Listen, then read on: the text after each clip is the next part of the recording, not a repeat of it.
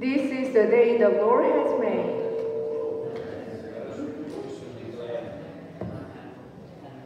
This is the day the Lord has made. Good morning, church. Good morning. Welcome to Stone Chapel United Methodist Church. I am Yu Zhonghang, the pastor here. Today is the third Sunday of Advent. It's time for waiting for our King, Savior, Prince of Peace, Hope, and Healer. During the worship service, you may feel the presence of God, and the Holy Spirit may awaken your heart and mind so that you may worship God in the Spirit and in truth. Let us prepare our mind and souls for the worship today.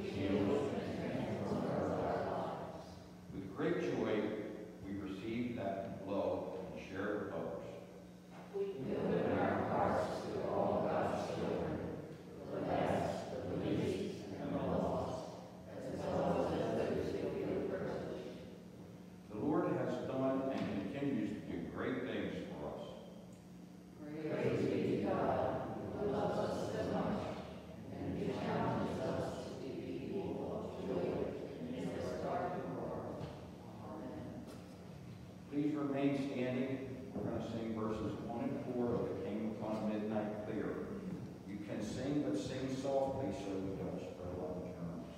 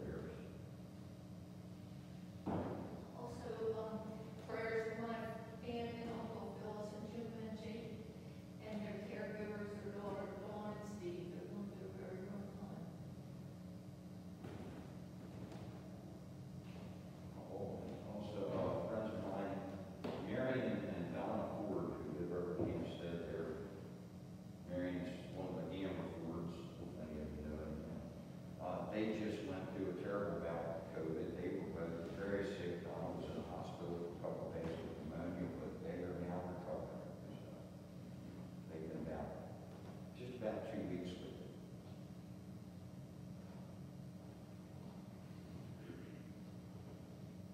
Okay, with that, you sing He is Lord 2 times.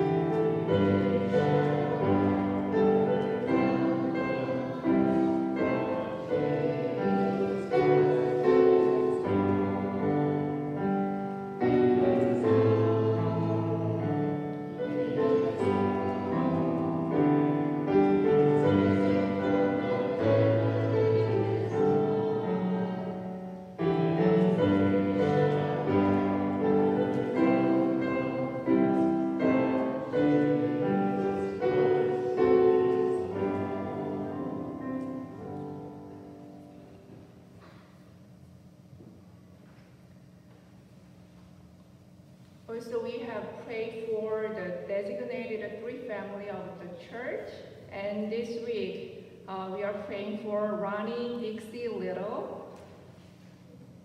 They ask for pray for Andrew Feldon, who has a health issue. Pray for his health and safe during the time of this.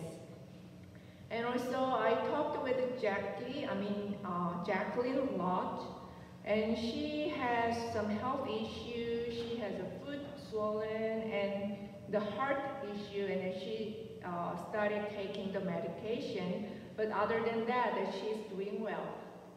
So please keep her health and stay healthy for the praying for her. Also, the Cynthia Harmon Miller, pray for her health and safe. Let us pray.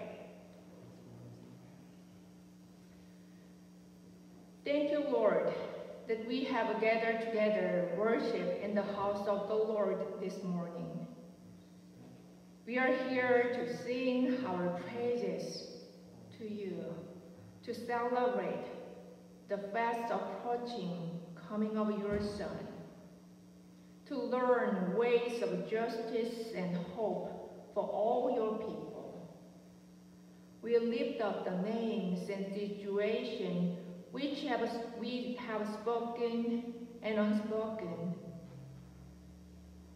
Lay your loving hands of healing on all those people who struggle with health issues, who grieve over the loss of the loved one.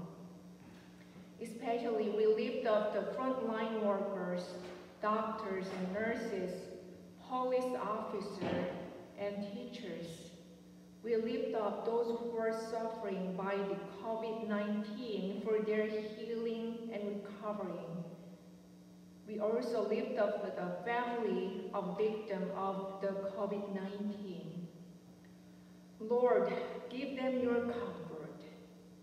We pray for the leaders of this nation. Guide our leaders so that they learn your way of love, mercy, and compassion.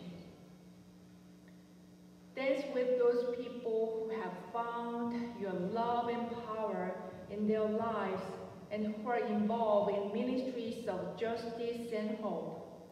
Empower our heart and spirit to be strong witnesses of your presence in our lives. And now let us pray as Jesus taught us.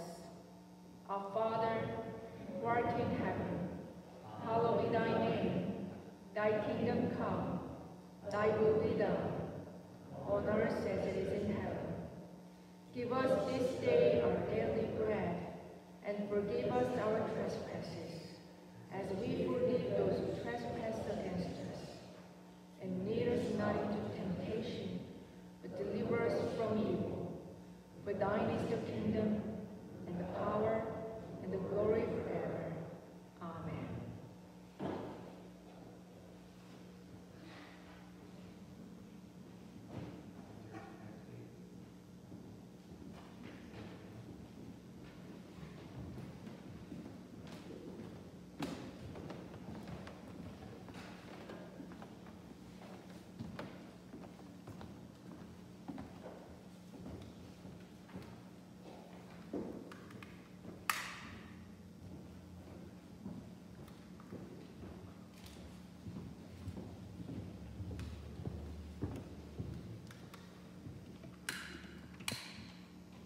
We light our first Advent candle, a symbol of hope.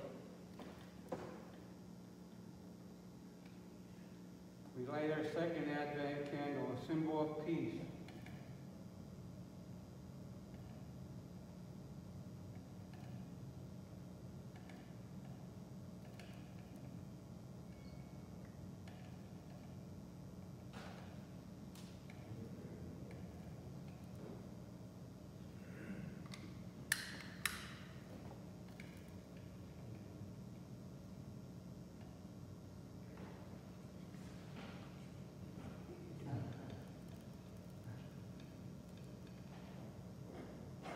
We light our third Advent candle, a symbol of joy.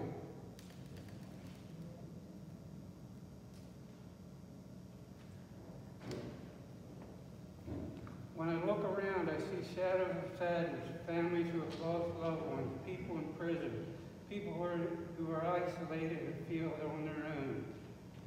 When I look around, I see shadows of grief, people dreading the holiday because of painful memories, because they've recently divorced, because they don't want to spend another Christmas alone. In the face of sadness, we light a candle of joy. In the face of grief, the face of loss, we light a candle of joy. May the light from this candle overwhelm the world. May the light from this candle say to all, God's joy is coming on earth as it is already in heaven. Brothers and sisters in Christ, be not afraid. God's joy is at hand. O come, Emmanuel. O come, Emmanuel, verse 3.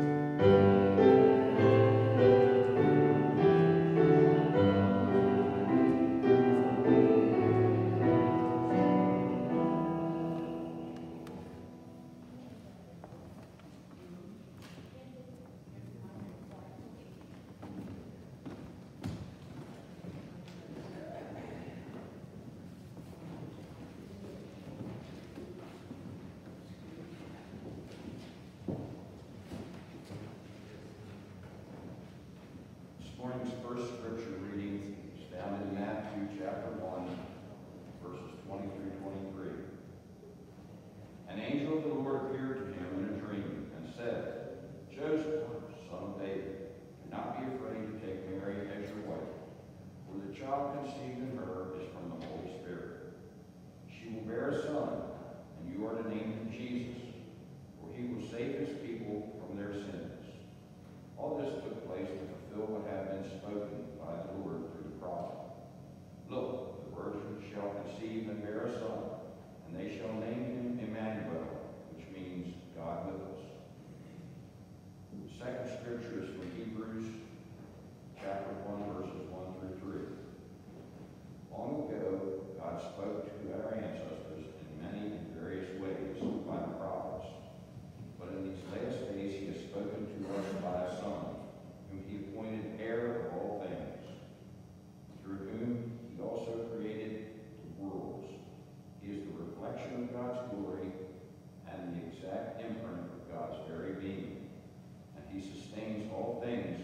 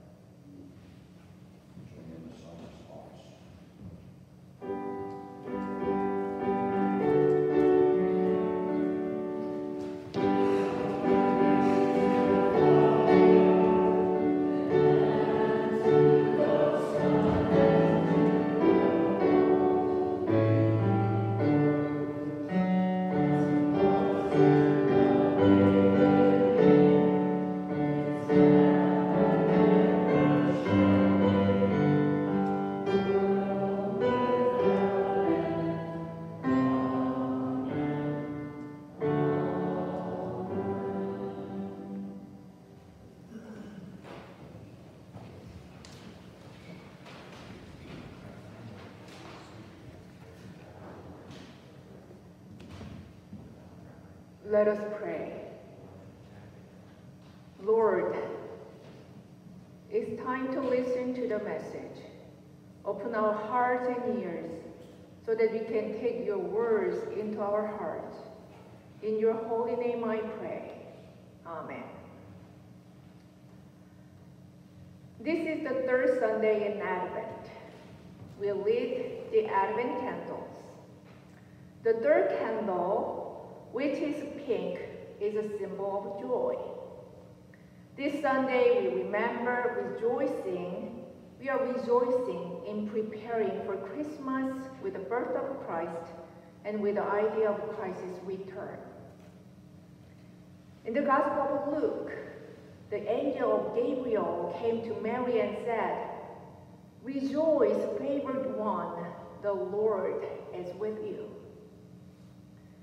And in Luke's Gospel, the very first Christmas night, the angels appeared to the shepherds to share the good news and sing.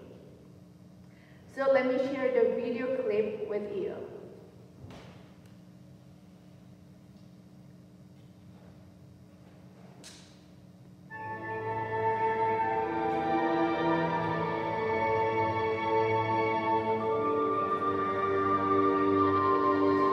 That night, some shepherds were in the fields outside the village, guarding their flocks of sheep.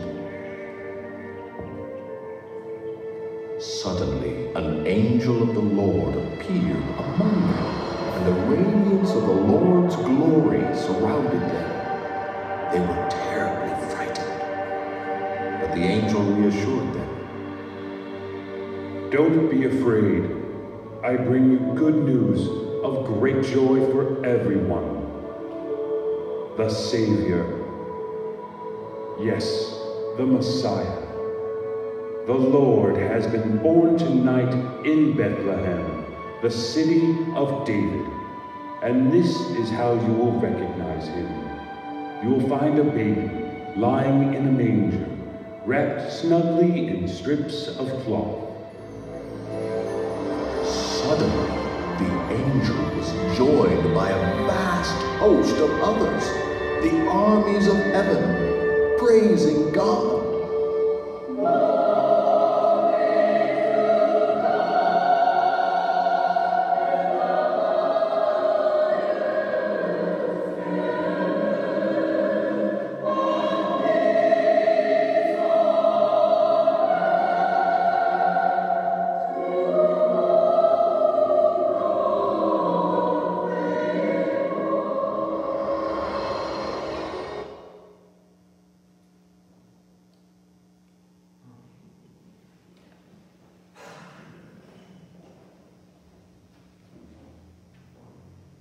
That night, the angel shared the news with the shepherd, which was, "Do not be afraid. For see, I bring you good news of great joy for all the people." So joy is the theme of Advent and the theme of Christmas, and Christmas brings us joy. In the season of Advent, we have started learning from the Advent book, Incarnation, by Adam Hamilton. I'm doing the sermon series with it. So today we'll learn together the meaning of Emmanuel, God is with us, and the meaning of incarnation.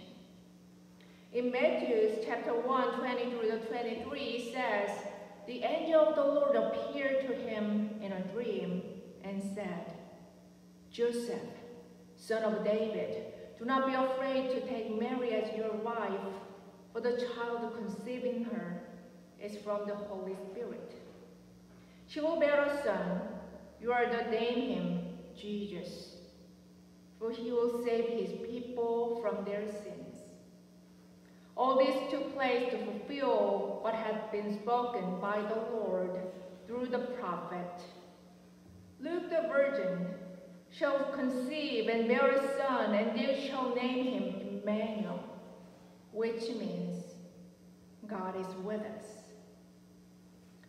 Emmanuel means God is with us. Matthew's Gospel tells us the Christmas story in a particular way. It tells us the reason why Jesus came and God incarnated to be present with us. God took on flesh and entered our world as a human being. When we look at Jesus, we know God is with us. Jesus is God. And God is like Jesus. And there is God, and God is with us. The word Emmanuel is from the prophet of Isaiah about 735 years ago, before Jesus' birth. In the story of Isaiah, the prophet wrote that the child would be born to a young woman. The child was a sign of God to people that God was with them. God made a promise to deliver Judah because there was war at that time. In the midst of the war, people of Judah was terrified because their enemies attacked them and destroyed them. God was telling them, I'll give you a sign. Look, the young woman is with child, shall bear a son, and you shall name him Emmanuel. You watch the child to grow up, and it is a sign to no matter that you may see it, you may not see it, you may be afraid still, you have not seen the deliverance yet. But look at the child, the name Emmanuel. It reminds you of what I promised, that I'm with you. So you will be delivered someday. I'm going to take care of you. You will see. Trust in my promise. So that is the historical context from Isaiah. Matthew knows the story and what would be happening through Jesus. In Matthew's Gospel, there is so much like that, and yet so far beyond that. Because in Jesus, God is coming to us. The meaning of Emmanuel is like this. It's no matter what happened to you, I am with you. You can't see my deliverance yet, but it'll become, and someday it's gonna be okay. The idea is that God is with us. That is a part of our faith as a Christian. Jesus came to demonstrate the God who is visible. This is demonstrating who Jesus is, in who we trust. When we see Jesus' birth, life, and ministry, and death and resurrection, we can see a clear picture of how God is with us and how we understand the incarnation. What is incarnation? Incarnation means God took on flesh and entered our world as a human being. That means God experienced humanity. Jesus is not merely God wrapped in human flesh, God in a body. God became human in Jesus. He experienced what we experience as humans. In Jesus, God experienced temptation, love, hunger, joy, fear, friendship, grief, doubt, rejection, and death. He wept, he bled, he suffered, he died. God knows the smell of rain on a summer day. He tastes a meal of warm bread and smoked fish with a glass of wine. He knows the joy of sharing it with good friends. He's seen with the same eyes we see with, the beauty of sunset. He's known how the human heart feels when it loves deeply and intensity of grief when a good friend dies. He knows how it feels to laugh and cry, to be angry and afraid as we experience these things in the flesh. When we see Jesus' birth, life, death, and resurrection throughout the gospel, we can see Jesus as a divine nature as well. Jesus healed the sick, opened the eyes of the blind, forgives sinners, miraculously feeds the multitudes, and even raises the dead. He controls nature, walks on the water, casts out demons, and defeats death. Since the outbreak of the COVID-19, there are so many things that have changed in our lives. We have practiced wearing masks, to have 6 feet apart of social distancing, and to sanitize our hands frequently. Still, this disease has affected and threats in our life. As of December 12, more than 300,000 people died in the U.S. from the COVID-19. More than 5,000 people died in Maryland, and 151 people died in Carroll County. The number of cases is increasing in the community, the states, and throughout the whole world. We feel frightened and fearful, especially it is worse for those who are elderly and for those who have health issues.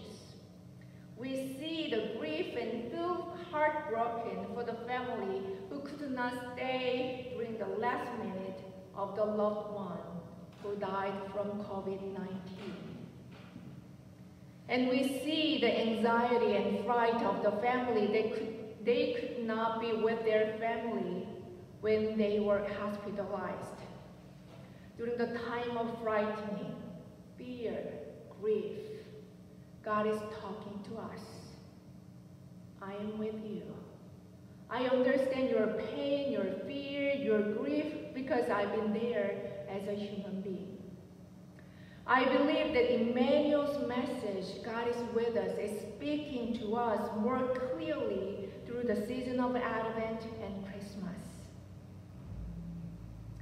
Even now, in the midst of a pandemic, the world has changed in so many ways for the better.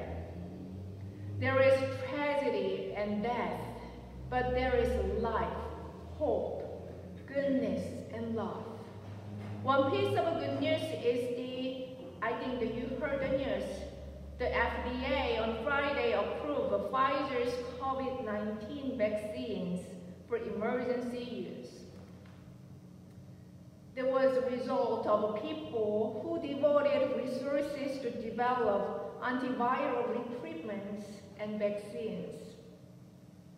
I've heard the people of our congregation have made more phone calls to check on neighbors, family, and friends, and have sent a card to make people feel that they are cared about. They cannot get together physically more than before, but they are trying to strive more to connect to one another through the social media and support spiritually. We are told many stories of those who care for persons with the COVID-19 in the hospital and how nursing homes have cared for people.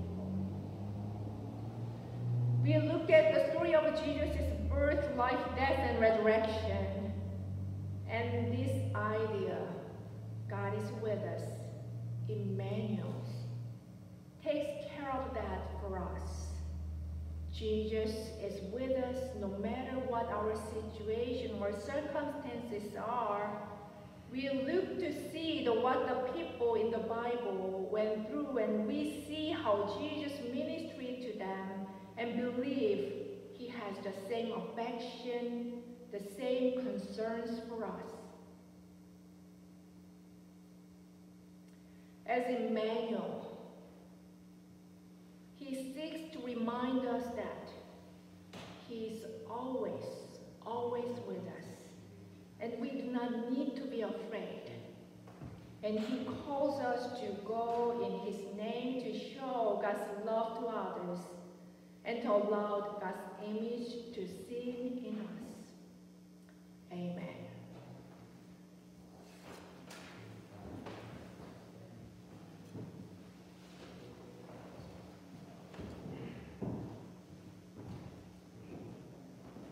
It's time for our offering. Our plates are in the back. This month, our second offering for the extra plate back there is for New Life of Girls.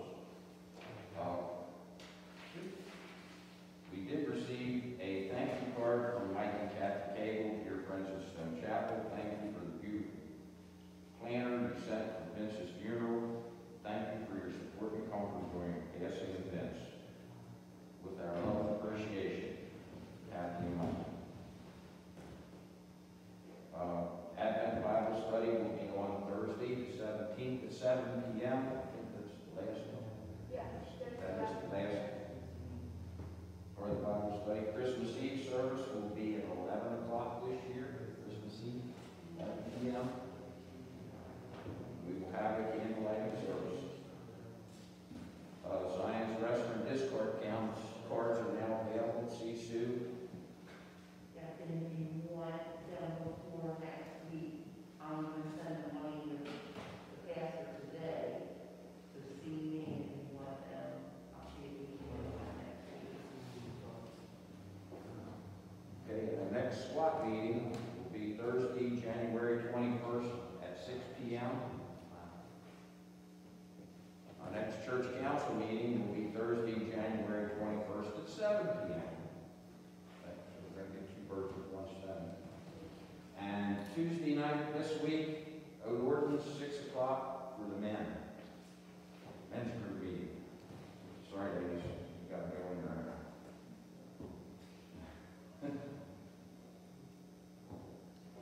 Ladies, you want to say something? No, I just want something Anyone have any other announcements? On any posts or? The only thing I can tell you about the golf coach, there's definitely only new coats. I'm not going with it this year because I'm not working for cleaners anymore. And if you have it online, new coat and drop it off, call the number, there's a big number at the shepherd staff. And someone call them, somebody leaves at the front door and drop them off. That's the only thing I can tell you. There's always somebody there. They're not doing it like they did other years because of the pandemic, and the shed where they normally give them out is not open, so I don't know how they're working it. They did say they were collecting, but they wanted new coats on the shed. Okay. Anything else? Okay. Please stand. Join me in the Doc's office.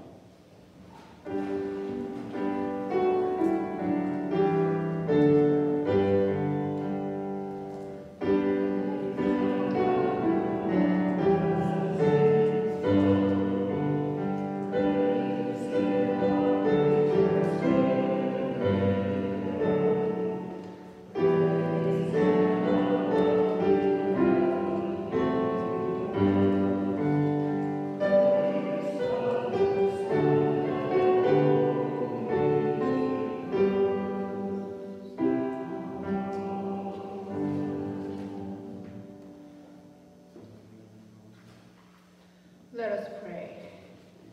Lord, you have blessed our lives in so many ways. Receive this token of our blessings and cause them to work in this world, which you have loaned to us to make light shine in the darkness. Peace, an attainable goal in all conflicts. We offer these gifts in Jesus' name. Amen.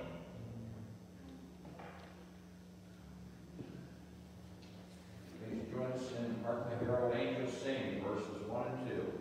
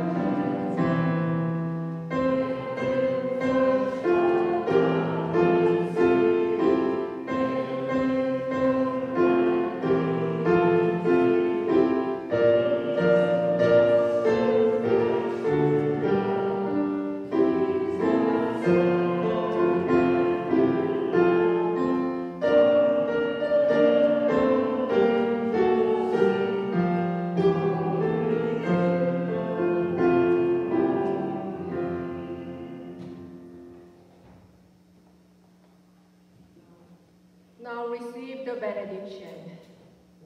As you leave this place, may God's love surround you and uphold you and empower you to be agent of love in this world. In the name of the Father, of the Son, of the Holy Spirit. Amen.